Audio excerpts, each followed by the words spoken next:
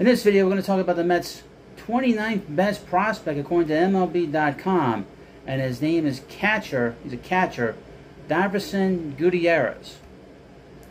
Only Ethan Salas and Alfredo Duno were ranked higher than Gutierrez among catchers on MLB Pipeline's international rankings for 2023. The Mets signed the Venezuelan backstop who turned 17 last September for $1.9 million, making him their biggest addition of the class, just ahead of shortstop Christopher Larraz and outfielder Anthony Baptist.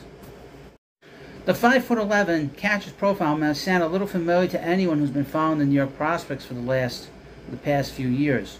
While Salas and Duno slotted higher in the rankings, Gutierrez is expected to show better power than either prospect at the same position, and his early pop has drawn some comparisons to his fellow countryman Francisco Alvarez at the similar ages. He shows a good ability to put bat on ball for his experience level 2, adding to the belief he'll hit for a decent average. Gutierrez flashes above average arm strength from behind the dish, and that's his best defensive trait right now. Like many young catchers, he'll need some development time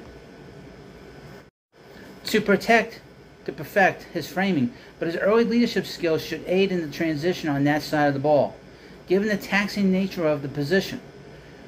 It'll likely be more than half a decade until Gutierrez reaches Queens, but with Alvarez settling into the majors for the long haul, there won't be pressure for the younger Venezuelan to rush his timeline.